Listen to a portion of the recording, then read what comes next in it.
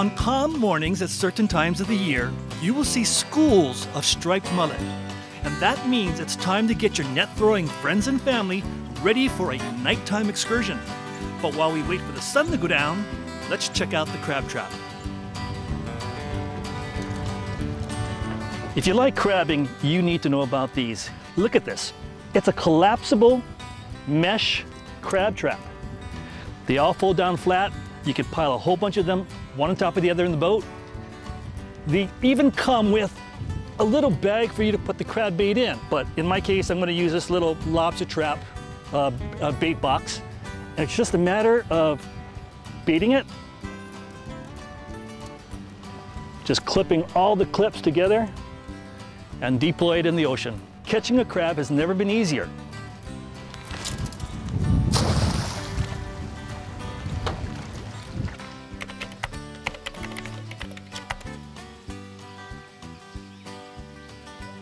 Okay, here's the plan. It's going to get dark soon. Time to gather the friends and the gear and load up the boat. We are planning to do a few nights of net throwing. With a little luck, we just might catch a few of those fish we saw this morning. So, this is the drill. On those rare nights when the moon and the winds are down and the tide is right, we go looking for our target fish, striped mullet.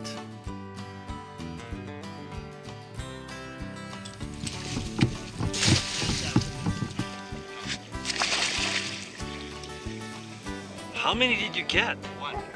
Okay. One is good. Let's go get the one. Go get it.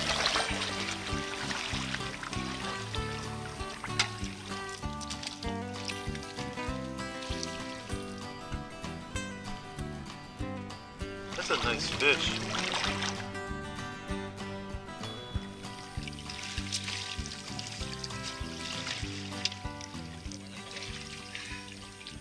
On the scoreboard. Thank you.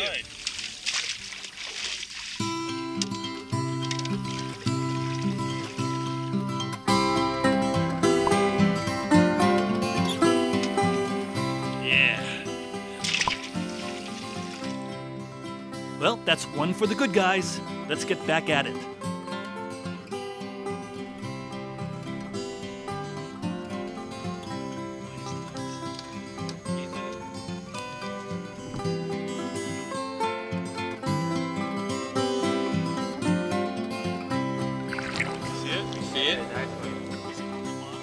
Take the scoop now. You go over the fish without alarming it, because bad things happen when you alarm it. Go slowly. It's going to take two people, because one person has to keep their foot on the handle to keep that net flush.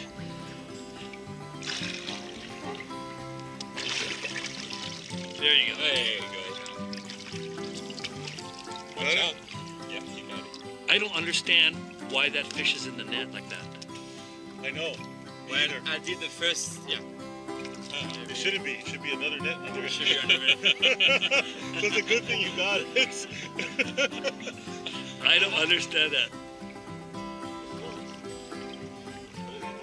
that. Right on, Nico. A couple more fish and we can call it quits early.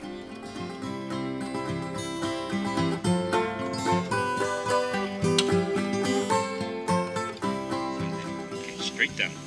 Straight down.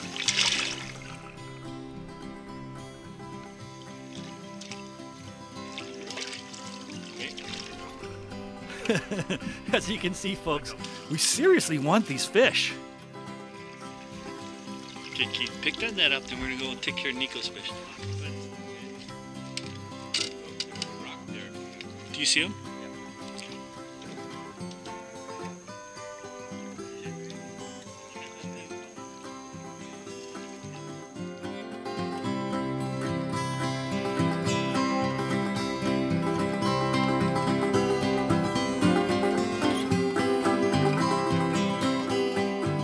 As it often turns out on fishing trips like these, we spend a fair amount of our time diving.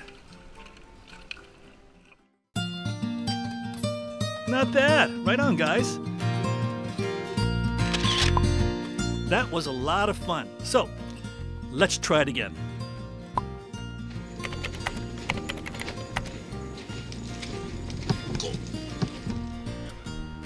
There goes one.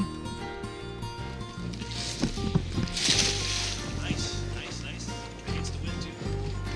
What was it? Mullet. Big one. You got him good. Nice one. Good stroke.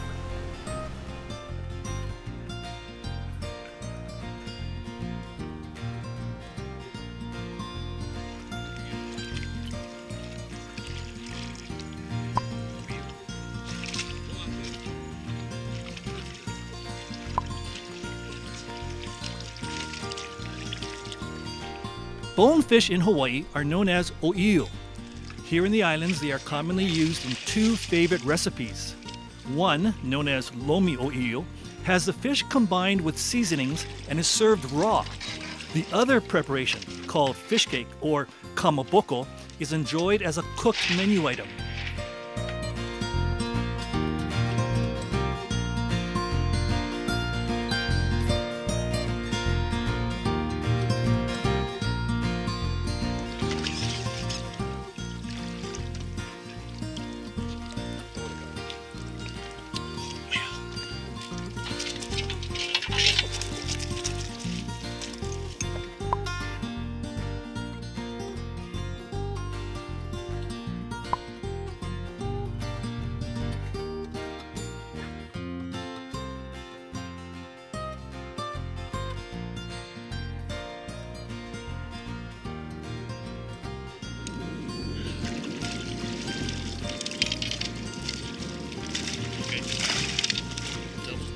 Nicely done, Keith.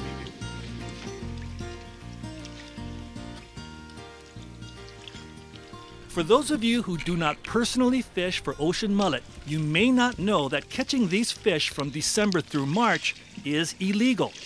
So if you enjoy eating steamed mullet as much as we do, you have only until November 30th to catch one. Well, that was another pretty quick outing, just enough fish for us, but we still have enough energy for one more trip.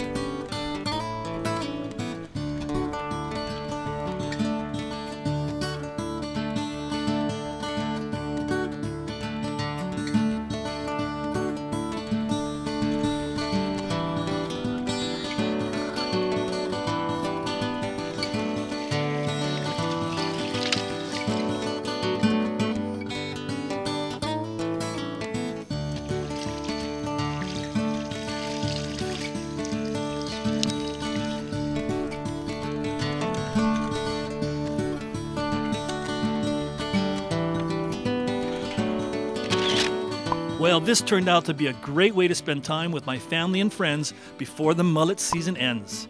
But there is one last thing we need to check on.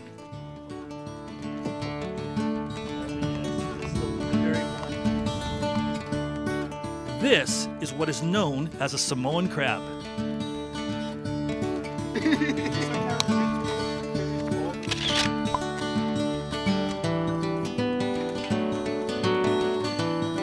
Those of us who fish for them are scared of them.